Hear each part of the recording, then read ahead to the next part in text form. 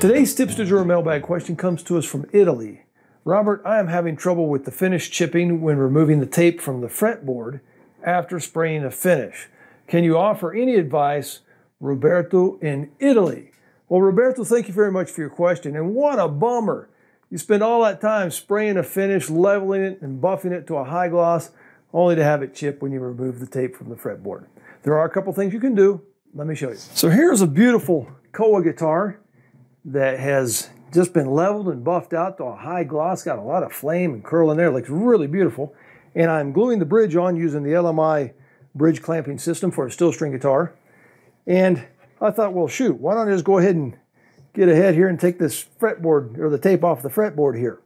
Here's what I do. Remember when you beveled the sides of the frets?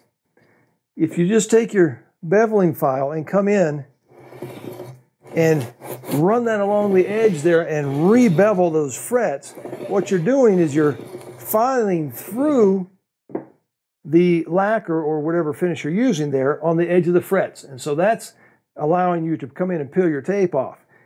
To get where the wood is, if you just take a hard sanding block and a piece of sandpaper and come in and just sand at an angle like this, you'll find that you're sanding through the lacquer right on the edge of the fretboard where it meets the edge of the fretboard there.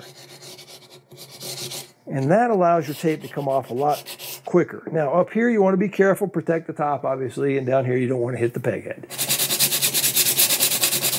Around the end of the fretboard here, just come in and sand at a slight angle and just sand through your finish.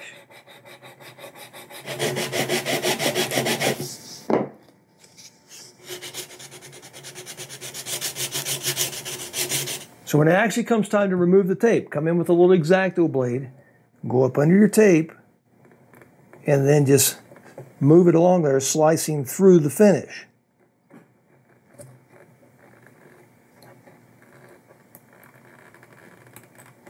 You can do the same thing running along the side here. Just come in and slice your finish in case you didn't sand or file through any of it. And then pull your tape towards the middle of the fretboard.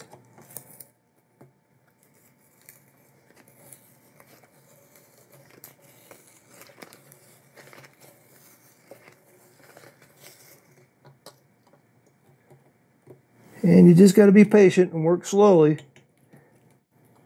But with a little bit of patience, you can get it done.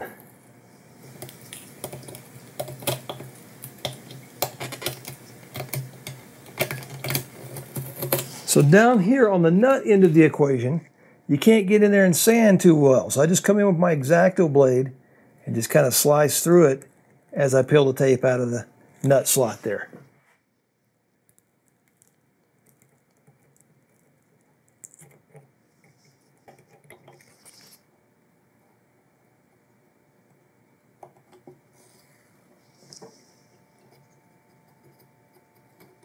Now when it comes time to tape your fretboard, before you even go to the spray booth, in the past, I used to tape like this. And there's still going to be a little residue roll up under the side of the fret because you can't get it right up in there. Here's a little tip that I learned from Jeff Jewett over at Homestead Finishing Products. Come in like this, tape it this way.